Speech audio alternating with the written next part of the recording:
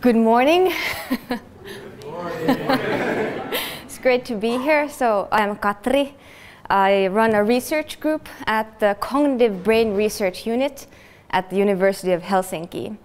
And we are trying to understand the neural mechanisms that underlie empathy and good, fruitful interaction between people. And we're especially interested in how we could make these things work when people go online, because as said, empathy is something that seems to be missing when we interact in digital environments. But in short, I am a scientist. But dear members of the audience, so are you. Yeah? Well, I know it might sound confusing, and it's really early in the morning and everything, and I thought creative people sleep late. I had to be here at 8 a.m. But if everything goes according to plan, after my talk, you will all agree with me that you are scientists. And in fact, you'll not only agree that all the people in this room are scientists, but that in fact all the people inhabiting this planet are scientists too. But let's take a step back and think about the topic for this morning. It's called mystery.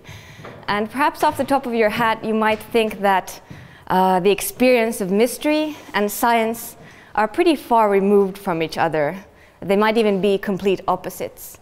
That as we approach the mysteries of the world, as we demystify them with the scientific method, they become these boring facts about how things work, often contradictory, often hidden in piles of papers and behind paywalls.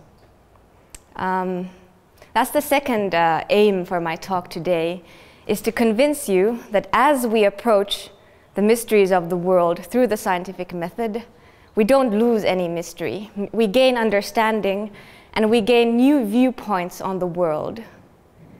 We gain new worlds of wonder that never existed before. So that's the second aim for my talk today. I wished that nobody would see science and the scientific method as a threat to the experience of mystery, but as something that increases our opportunities for awe and wonder towards the world. Okay. Let's get started. Two very difficult tasks and a very critical audience. What is mystery? I have a solution in mind. I have a definition in mind, and it is this. I propose that this morning we'd think that mysteries are meaningful questions that humans come up with, meaningful questions that we need answers to. And the thing with questions is that they evoke curiosity. And humans happen to be a very curious species of animal. From birth, we aim towards discovery of the world. From birth, we're curious towards the world. We want to interact with it. And as we interact with the world, throughout our lives, we encounter countless amounts of mystery. We see things we thought could never happen, we couldn't even imagine. We have experiences that are inexplicable based on our current understanding. The story of human beings on Earth, the history of human beings on Earth, is a history of mystery. That rhymed. At some point during human history was a mystery. What is that big, shiny thing in the sky? What is it? Is it God? What's the meaning of it? Why does it appear every day? At some point, it was a mystery where human beings have come from. Who put us on this planet? And at some point, it was a mystery what Earth is. What does it look like? But now we know. So we've approached these great mysteries about our own existence with the help of the scientific method. And we have created new understanding. We have received some answers. We have created some facts about how the world works. But at the same time, we've opened up new arenas for discovery. We've created new ways of looking at the world that never existed before. We've created more mystery, more possibilities to be in awe and wonder. about how the world works, new ways to see things we thought we already understood. And the important point here is that science belongs to everyone. Science belongs to humanity as a whole. Science and research are just not things that researchers do for a living. The scientific method is not something that is employed only within universities. It belongs to everyone. But most importantly, science is not a belief system. Science does not produce viewpoints on the world that can be countered with alternative facts taken to be equally true. That is not how it works. The scientific method is a way to create reliable information about our shared reality. I know we all have a subjective experience of the world, but science is a way to find what is common. Science is a way to share this experience. And based on this understanding that we create of the world, we can create solutions that actually work in it.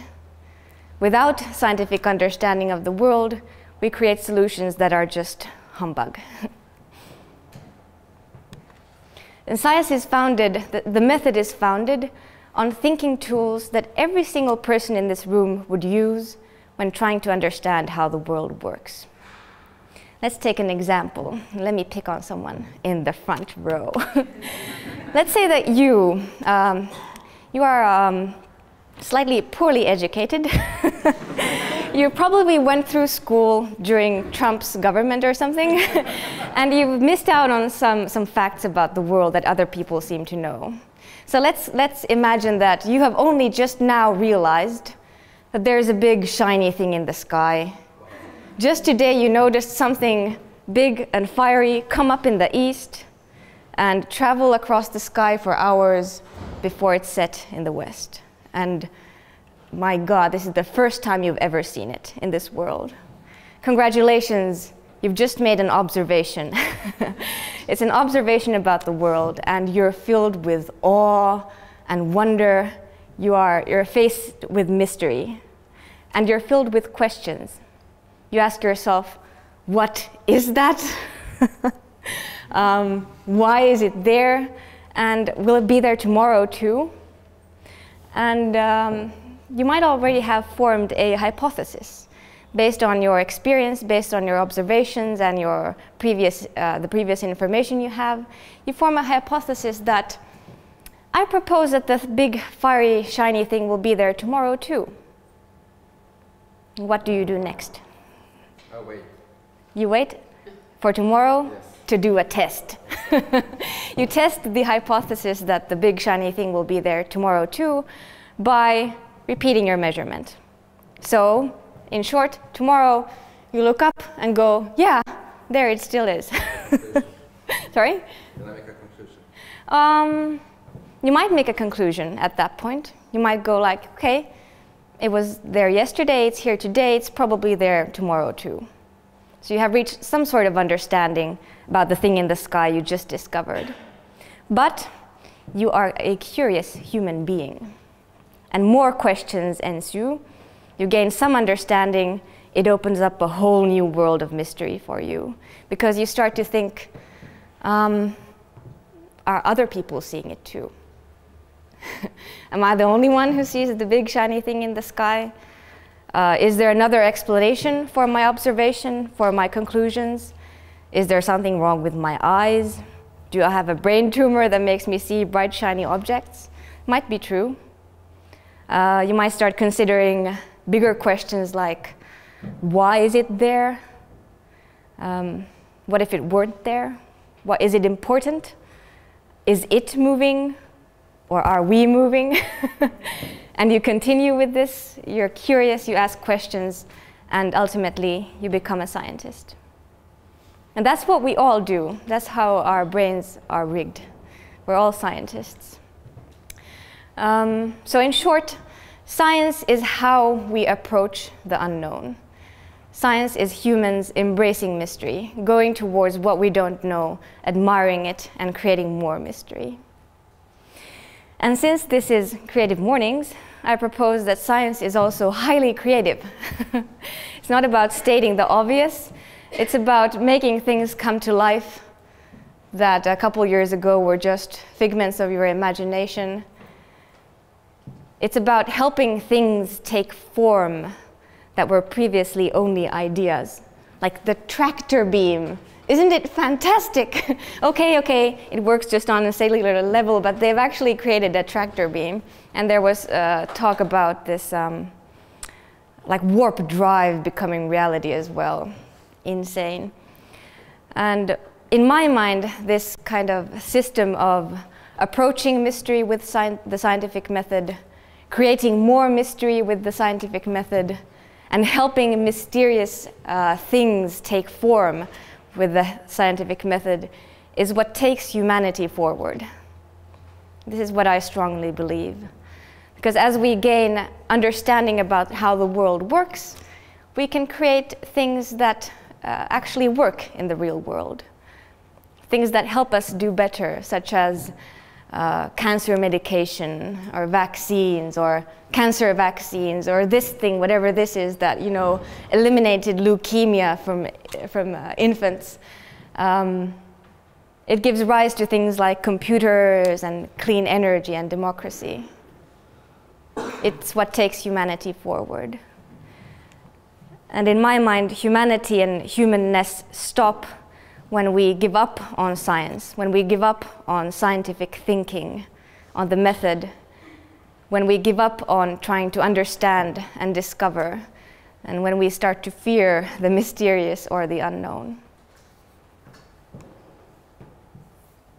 So in short, I believe we need more scientific thinking in the world. And when I say this, I don't mean just the facts. I don't mean the end results of research. You read about them all the time in the paper, like the headlines I just showed. And the end results of research are often contradictory. That leaves you in a confused state. So this causes cancer, but that doesn't, and now this does again. And then you start thinking, well, maybe alternative facts are as true as what comes out of scientific research. I think the most important thing with science is the method itself. It's what I've been speaking to you today about. So I haven't been speaking about the end results of my research or what we're going to do. If it's meaningful, you'll find out. Today is all about the method and how we approach the mysteries, how we create more understanding about how the world works. And that is what we need more of. We need more of it at work. So I wager that all the people in this room consider themselves to operate in a knowledge-intensive and creative business, right? You try to create new knowledge, new experiences, new types of interaction. You know, the end results of your work are creative. So wouldn't it make sense to make use of the thinking tools that humankind has developed throughout its existence, designed for exactly this purpose? Of creating new things, creating new understanding and learning. I propose that the scientific method is needed more than ever in society. I think that scientific thinking is attainable for any citizen of the world. Everyone can think scientifically. It would equip individuals with the ability to create reliable information about how the world works. Scientific thinking would equip citizens with the ability to build a clearer, more accurate picture of what is actually true. And based on this understanding, we would be able to make informed decisions. We'd understand the repercussions of our actions. We'd understand how the decisions we make influence other people, all the people in the world. And finally, I propose that we need scientific thinking as humanity more than ever, since we seem to be faced with problems of tremendous magnitude that threaten our very existence. Scientific method offers a very powerful problem-solving tool. And it seems kind of urgent that we start employing it so that there will be a world with mysteries left and people left on this world to experience the awe and wonder of those mysteries. So, my dear fellow scientists, do they agree? Please continue in your endeavor to understand the world. Please continue. Please approach the mysteries you encounter with this fantastic tool called the scientific method that probably itself originated from the greatest of all mysteries, the questions of who are we, what are we, where are we, and what is the meaning of this existence. Thank you for your time this morning.